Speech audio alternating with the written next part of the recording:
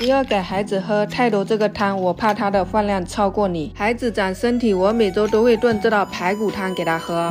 10块钱的排骨，冷水下锅，放入姜，倒入料酒去腥，焯好洗干净，放入炖盅里，放入7个蛤蜊，汤更鲜，加姜片。关键是搭配这包料有芡实、茯苓、莲子、淮山、蜜枣。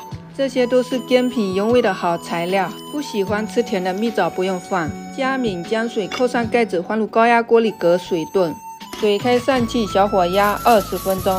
出锅加枸杞、盐调味，这样炖出来的汤鲜美好喝，孩子很喜欢。家里有老人和孩子不爱吃饭的收藏了，还可以跟鸽子炖、猪心炖。